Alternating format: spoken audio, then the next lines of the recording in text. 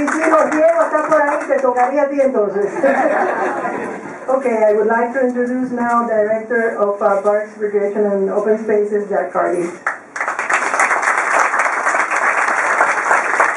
With the project, it was kind of refreshed for me because we had acquired as a department the Camp Matacumbe property a number of years ago in cooperation with Pedro Pan trustees and the Archdiocese of Miami, and we're now coming into a funding cycle where our general obligation bond monies, the $6 million that we'll have, will begin to become available. So we're now in the process of beginning that full-fledged planning and community involvement and fundraising to make sure we have all of the elements together. So Carmen asked me if I would talk a little bit about that project today.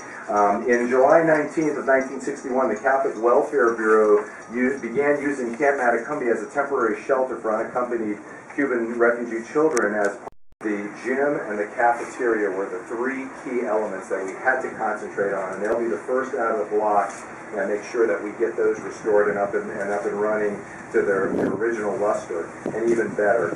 We'll also be looking at interpretive markers and memorial areas.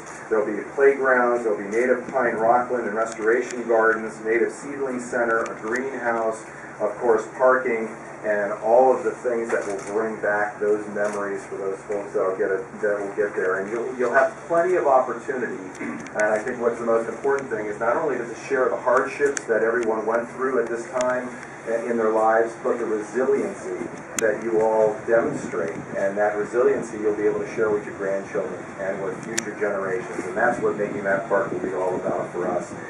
So I just want to thank all of you for allowing us to share in your dream and help in your restoration projects. And I want to thank Carmen very much for enlightening me on all the history of everything that we've been through. We look forward to doing the rest of the project. Thank you very much.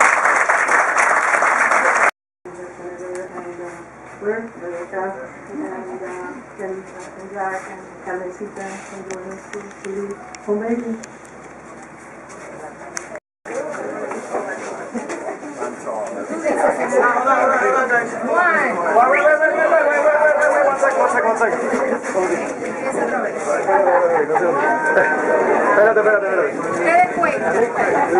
Uno.